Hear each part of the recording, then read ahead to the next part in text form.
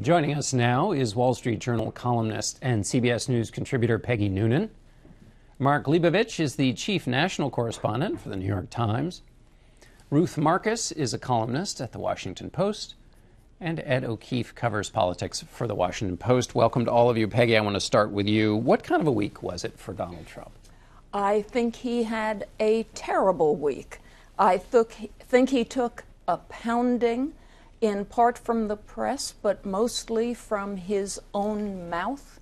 I think he added to the aggregate of the strange or outrageous or not fully thought through comments that he makes that at a certain point, I think this is the point, by the way, are starting to give pause even to his own supporters.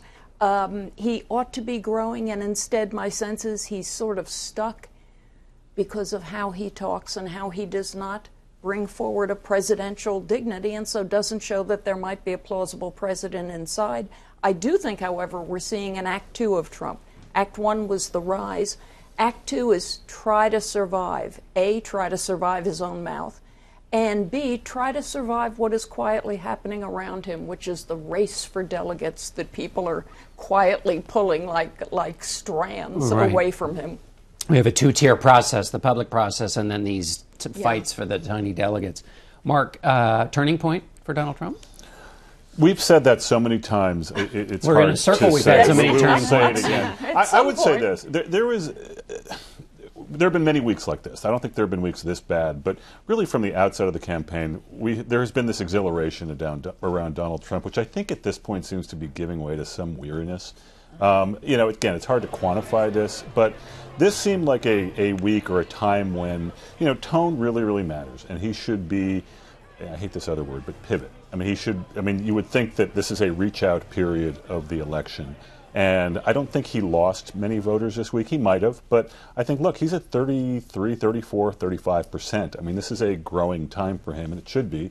And I think for as long as it isn't, he's in some trouble. Ruth, it looked like that Donald Trump was trying to pivot. He met with the RNC. He talked about unity. He met with his foreign policy advisors at his hotel here in Washington, showing that he can have a conversation about these important issues that a president will face. So he is trying to do part of the pivot. He's trying, but he's the victim of friendly fire, which is he's shooting himself. And, when you have a week where your campaign manager is accused of battery against a reporter, and that's not the worst thing that happens to you in the week, that's a really bad week. And I thought the abortion answer, continuing with your questioning of him, was really revelatory and a problem for Donald Trump on three different levels. First, it illustrated, we've been talking a little bit on the conventional wisdom has been emerging. Donald Trump doesn't know enough of what he's talking about when he's talking about foreign policy. That's not correct. Donald Trump doesn't know enough of what he's talking about when he's talking about policy, period. Number two, he says something and then when it turns out to be wrong, it's not his fault. It's the questioning. The questioning was hypothetical or it was convoluted. And the third part is managing to alienate both sides simultaneously, which is really quite magnificent because I have to just point out that if you look at Donald Trump's actual position on abortion, it is less extreme than Ted Cruz's position on abortion. Ted Cruz would not have exceptions for rape or incest in cases of abortion. And where Donald Trump said, including to you, that he'd like to leave it to the states, Ted Cruz wants to make it illegal everywhere. I would just say, you're talking about wariness, Mark. I think this whole week for Trump comes not only a bad time for him, but really a rough time for the Republican Party overall. There was real evidence this week of the struggles that they're facing on so many different fronts. There was a Supreme Court case they should have won regarding labor unions in California that resulted in a 4-4 split because of the death of Antonin Scalia. You had two Southern governors coming up with different answers on questions to gay rights and transgender rights and facing pressure from the business community, which has traditionally been with the party, but now is splitting with them on social issues. Then you had all this stuff with Trump on abortion, but I think even more troubling to a lot of Republicans were his comments again on nuclear weapons and nuclear power, the idea that Japan should have a nuclear weapon, that South Korea might think about it, that he might consider using nuclear weapons against Europe, or at least won't take it off the table. All of that, added up together, suggests a really rough time for the party, and that's why I think there's growing concern in these later states that maybe we really do have to do something to at least slow Trump's momentum and force it to a convention. Although it looks like in New York and Pennsylvania, at least as far as our polls and others, Donald Trump's got a fine firewall. Things may not go for him in Wisconsin, but he's up by 30 points in New York. He is. And I think I agree with Anthony in that this will, California, Cleveland, I think, are probably the keys. I think Wisconsin is an extremely important state. As long as Ted Cruz can win in Wisconsin, this will be a muddled race, and muddle is a friend to Ted Cruz and to John Kasich to a point, because it means it will continue, and Donald Trump will be denied the straight-ahead sense of destiny that he's striving for. And Peggy, doesn't Donald Trump still have in his back pocket that he speaks to an irritation with even the kind of questioning he's getting now? It's about who cares what his positions are on these little things? Who cares what his campaign manager did? He speaks a bigger truth for me, and that other stuff is just small in comparison to that big thing he does, which is talk about rebalancing the world so that it helps for me, the voter that likes him. I kind of think at a certain point, attrition happens if he doesn't turn around the way he acts and the way he speaks. I think the key word for him is professionalize, and it's followed by a question point. Can he professionalize his campaign operation so that he has some real governing voices and minds around him who can say, boss, don't do that, or boss, just did the wrong thing, we're going to have to turn it around in the next stop, or boss, you know that iPhone you love? I'm taking it from you. You can't be tweeting like a madman anymore. So he needs to professionalize that way, and then he needs a whole deep organization in which he can overlook this whole delegate thing. The Cruz people are very honest about, they say, you're all looking at poll numbers. We're going in here and there, and we are getting our hands on those delegates. All right, Trump has to stop that if he's a serious guy. Talk about the delegates. Well, this is the weird thing. While he has staffed up, he's hired a few people in the last few days who have some experience with this. The problem is they have experience doing this in 1976 and 1980, the last time we had a contested convention.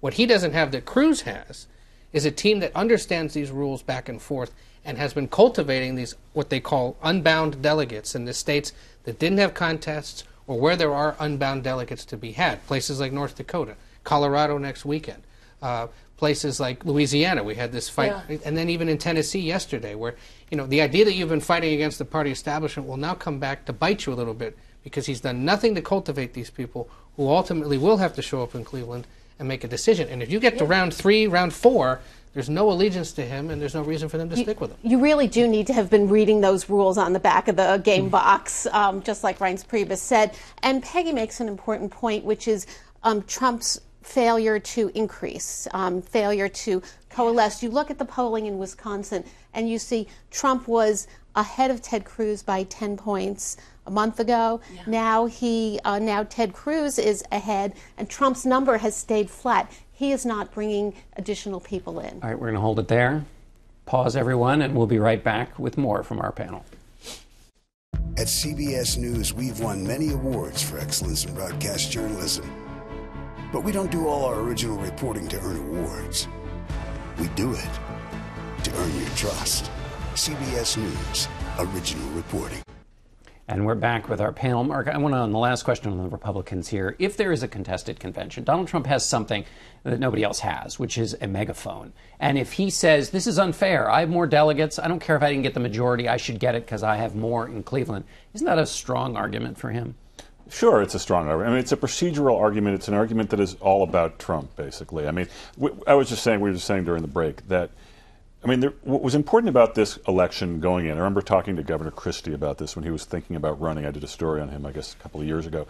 I said I hoped he ran because it was important to see a debate play out in the Republican Party about who they wanted to be. As it turned out, so much oxygen, so much talk, so much argument has been given over to what will happen with Trump here, what will happen in Cleveland. I do think that that's sort of part of the weirdness we were talking about earlier. Yeah. Let's switch, Ruth, to the Democratic side. Hillary Clinton, in a moment by the rope line, had a very pointed retort to somebody who was charging her about taking money from oil and gas interests, which was a line that the Sanders campaign. What did you think of that moment? I never think it's a good idea to be wagging your finger at people when you're in politics. It does not translate which is well. What she did and in which this is what exchange. she did, and it's a lesson. I don't want to get in trouble for doing it. No, to no, you. you may. It wasn't hostile. Believe me, that's your. And it was illustrative of a frustration that she's feeling. That's totally understandable. She was on the other side of this transaction 8 years ago when she stuck in the race when it was rather clear that Barack Obama was going to be the nominee. It's reasonably clear, though not certain, that Hillary Clinton is going to be the nominee. But Bernie Sanders is an irritant. He has won a series of primaries. He may well, probably more likely than not, to win Wisconsin, and he is getting under her skin. Ed, the Clinton campaign would say she's not irritated that he's getting under her skin, but that he keeps saying that she's captive of these interests and she's not. That would be what their argument for why and a double standard. Why don't you go look at his fundraising history or his voting history? Why are you always looking at ours? What it did more than anything is expose the real private frustrations they've had over the course of the last few weeks. That while he has all this money and he's still running, they can't turn totally to focus on Donald Trump and the Republicans, which they'd really like to do. And you're right, the shoe's on the other foot. But, I think there's some concern that if they don't start trying to define him now before he defines her, there could be a real trouble for them later in the summer. Can I say, I have a feeling we should keep our eye on New York. I think Anthony just said she's 10 points ahead or 8 points ahead. 53-43, yeah. All right, 10 points ahead. However, I went to one of her rallies in New York at the Apollo Theater the other day. People were enacting the appropriate enthusiasm, but this was not wild Hillary love. The sisterhood of the traveling pantsuit is not there. Then I see, then Bernie goes to the Bronx and he's got X thousands of people, yay, really cheering. There's something, I feel like I'm a New Yorker. Something's going on in New York, and we're not seeing it in the polls yet, maybe. But right. No, I totally agree. I mean, I think there's been this almost annoying smugness around the Democratic Party just to think that all of the Michigas is sort of wrapped around the other party, and it's all around Trump. I mean, look, this kind of reminds me of the Simpsons episode where Lisa Simpson wants to be a vet, and she saves her first nuisance animal. I mean, the Clinton campaign seems to be treating the Sanders campaign like a nuisance animal at this point, where, in fact, the debate sort of rages, and this is a debate that the Democrats need to have. Speaking of a debate, they're having a debate now over the debates. Which yes, and how could it interfere with a basketball game, which, in my house is a really big deal. I mean, it just goes to the continuing nuisance factor. But I think that the thing that's so fascinating is if you imagine a Clinton-Trump race, it's not a popularity contest, it's an unpopularity contest. Both of them are negative with voters. We normally talk about enthusiasm gaps, but here the gap would be for both of them. I mean, he is way more unpopular than she is, but it would be a kind of remarkably sort of dreary race. Sour. Well, who do you dislike least? All right. Well, it's springtime. Unfortunately, we're going to have to end on that sort of depressing Sorry note. about that. So thanks to all of you for joining us here, and we'll be right back in a moment.